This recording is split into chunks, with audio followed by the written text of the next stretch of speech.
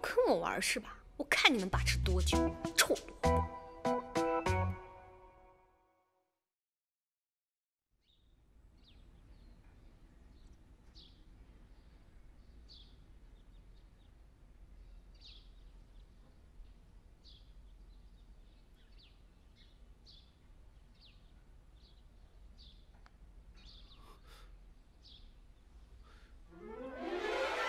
喂，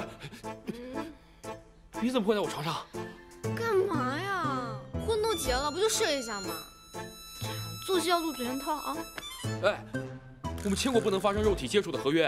哎呀，现在又有了，怎么办呢？哎，我警告你啊，你别别什么呀？别控制不住你自己吗？我。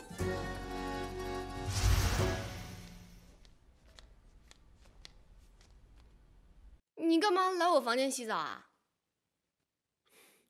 那你干嘛睡我床上呢？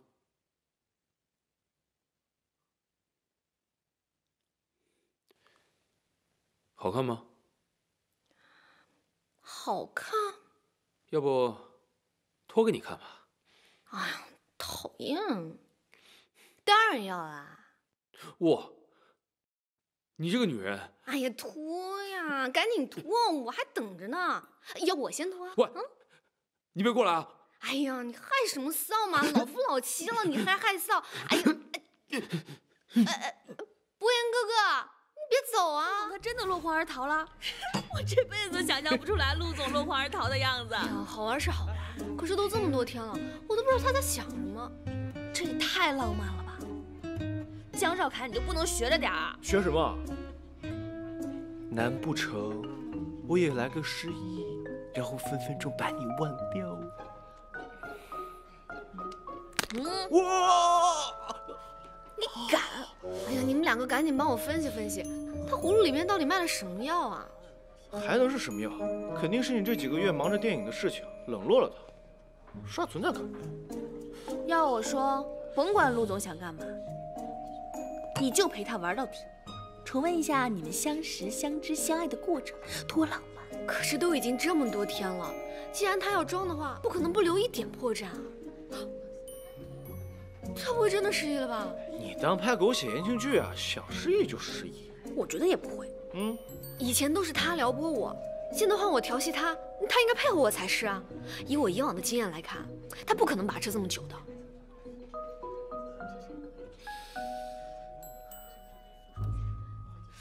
要不这样，按陆总的剧情走，应该是进行到你刚搬进陆家，接下来就是你和我们讨论剧本被他误会，咱们试试，看看他是不是真的失忆。怎么是啊？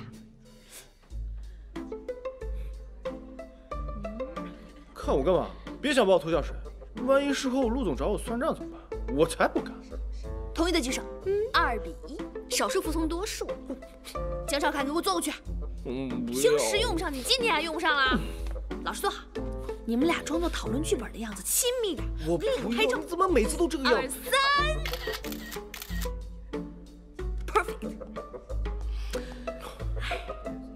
真的是。发朋友圈喽！哎，等一下，这个图都没有修，你还真的发了？哟，陆博言秒赞。看来真的是按之前的走向啊。哦，那接下来该怎么办呢？咱们，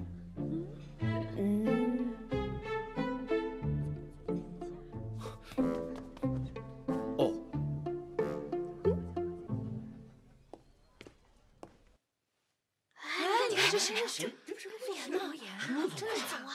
快拍下来！我说是啊，给你拍一个。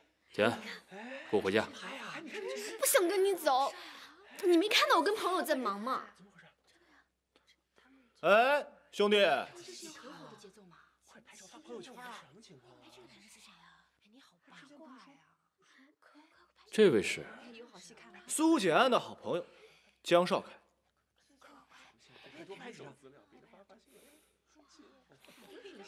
既然说他不想跟你走，请你不要强迫他。我对我妻子怎么样，到底和你有什么关系？妻子，姐，你什么时候结的婚？对啊，你什么时候结的婚？我怎么不知道啊？我结婚的时候你不是做的伴娘吗？哦，对，我怎么当伴娘我都给忘了。哈，你们怎么没跟我说呢？姐，你为什么选择他？说，是不是被逼的婚？江少凯是吧？我劝你说话给我放尊重点。陆薄言，我警告你，苏简安是我最好的朋友，如果你敢欺负他，我就……怎么样？我觉得我回家。哎呀，我不想跟你走，你放手！哎，陆薄言，你别走啊！我话没说完呢，你以为我打不过你啊？啊！你现在给我回！表现不错。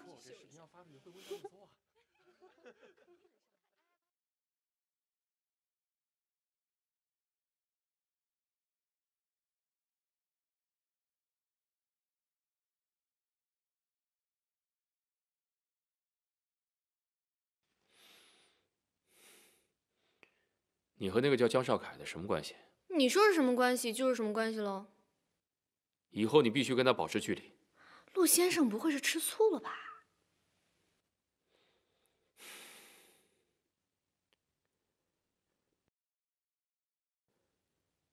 做人还是要有自知之明比较好。保持距离也可以，不过得看你的表现。我知道你是装的，让我亲一下，我就答应你喽。喂，那么多年不见，你怎么变得那么随便？我对你真的太失望了。这什么情况啊？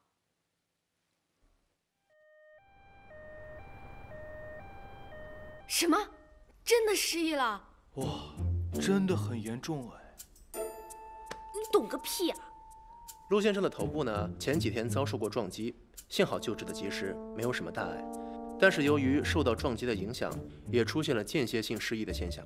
因为每个人对失忆的情况有所不同，从目前观察来看，陆先生应该是损失了近几个月的记忆。